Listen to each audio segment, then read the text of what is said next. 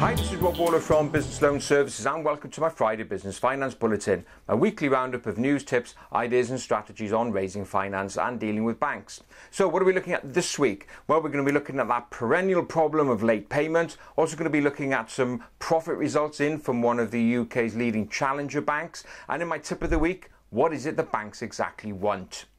So let's start off with late payment. As we know, whenever I speak to businesses, I'm sure you may suffer from it as well, is late payment causes major problems, especially when it comes to planning for growth. Well, interesting survey out this week from the ACCA, which is the Association of Chartered Certified Accountants, and they looked at this issue of late payment, and they found out that small businesses are twice as likely to suffer from late payment problems than their larger corporates do. Now that's not surprising, because as we know, as a small business, you just don't have the leverage when it comes to getting money out of somebody whose purse is tightly closed. But whilst it causes cash flow problems, it also causes a bigger issue as well, in that of those small businesses surveyed, many of them said late payment is stopping them taking on employees, i.e. they're just concerned they're just not going to have the cash to pay wages. And that's obviously worrying as we go into a period of growth. Also, another survey that I saw this week around late payments from BACS, which is the online payment provider. They found out that 76% of small businesses say that it takes, on average, 1 month above their normal terms in order to get payment. Now, that's massive, so it does have an impact. But more importantly, again, that found from that survey from BACS was that 20% of directors said that they were forced to take a pay cut in order to preserve cash within the business. And also 23% said that late receipt of money also meant that they could not pay their suppliers on time. So, as we've said in previous videos, we've got to accept you may not have the leverage, but you've got to make sure you shout loud and shout clear. And at the end of the day, if your business is being put at risk by late payment, then you've seriously got to consider whether you actually want to do business with that larger one that's causing you cash flow problems. Right, challenger banks. Now, I mentioned in the last bulletin that I'd had a chat with one of the business development managers from Aldermore Bank. Well, as it happened, Aldermore Bank this week released their 2014 results, and a very impressive performance.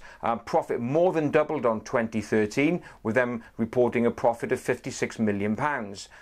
Their small business lending, that was significantly jumped up to just over £2 billion, and the deposits that they take from both business customers and personal customers also showed a massive jump as well. So it just shows they're beginning to make a major play into the small business lending market. So if you want to check out what Aldermore do, go along to their website, aldermore.co.uk, and there you'll see the range of commercial finance products that they've got, from commercial mortgages, invoice discounting, asset finance, a whole host of facilities available there. Obviously we're always available for a chat, and we know the people there in Aldermore, so feel free just to drop us an email at info@businessloanservices.co.uk if you want to talk a project through. Now, what about growth generally? I saw an interesting survey recently from Barclays that said that only about 25% of business owners have actually got a growth strategy in place. Now, what do we mean by growth strategy? Well, that's actually sitting down and planning ahead. And it's back to this whole thing about having a business plan about where you want to be and how you're going to get there. And in fact, that Barclays survey showed that only about 45% of businesses said that they have a business plan. Now, I'm surprised that the figure is that high. But if you're planning for growth, what should you be thinking about? Well, obviously, there's the cash flow implication. Growth does bring a cash requirement. You've got stock to buy, you've got new employees to come on board, you've got those late payments I've talked about just previously to factor in. So all of this needs cash. But not only that, it's the resources generally. I've mentioned you may need more staff. That needs planning. You may need additional plant and equipment. That needs planning. So when you're sitting down and thinking that you're going to enter a period of growth, just take advantage, sit back, plan ahead, and just think, what do I need in order to make sure that we can fully plan for growth and get there in the best way and not trip up along the way. Now, what about my business tip for this week? Well, earlier this week we started our 6-monthly series of roadshows for Business Wales. Now, if you're based here in Wales, Business Wales is a support organisation for the Welsh Government, and we go in periodically to run access to business finance workshops. So we did a series of 2 this week. We're also doing 2 next week as well. And it's all about, as the title suggests, access to business finance. And I was doing one this week down in the West Wales college town of Lampeter. And we're talking about crowdfunding and asset finance, invoice discounting, all of the growing range of alternative finances out there.